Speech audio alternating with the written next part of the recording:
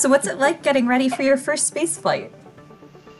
It's been a very exciting time. Recently, we completed our final exams, so we had an opportunity to kind of button up all of our training that's, been happening over the last year, year and a half, and just making sure that everything is, ducks are in a row, both on the personal level, technical level, and with our crew. So it's a really exciting time seeing all the final pieces fall into place. And what's the most helpful piece of advice you've gotten as you've been preparing to fly?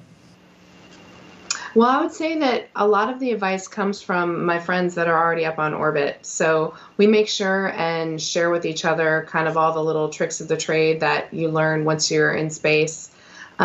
It can be difficult to know what to expect on your first space flight, obviously. And some of the ways that we handle, that level of uncertainty is just by making sure we keep the communication lines open. So my classmate from my my astronaut class is on board right now, Anne McLean. So she's given me a lot of great advice during her time on board so far. Oh, that's wonderful. And are you bringing anything special with you when you launch? I am. We do have an opportunity to bring a small amount of things.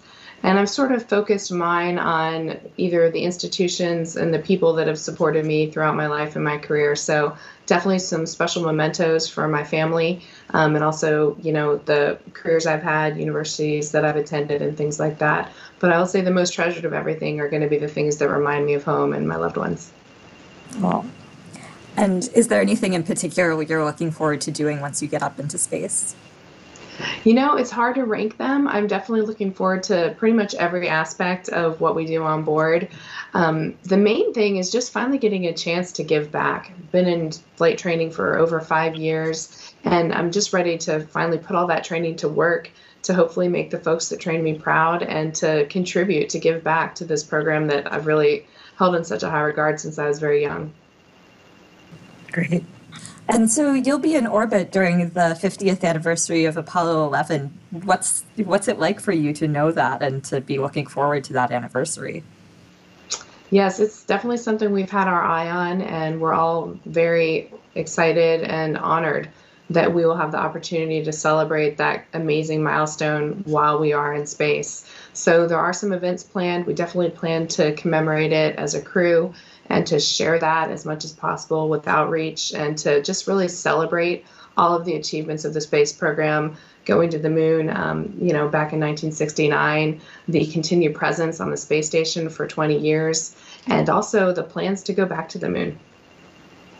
Great. And is there anything else before you launch that you're looking forward to? Any last minute celebrations or ceremonies or anything?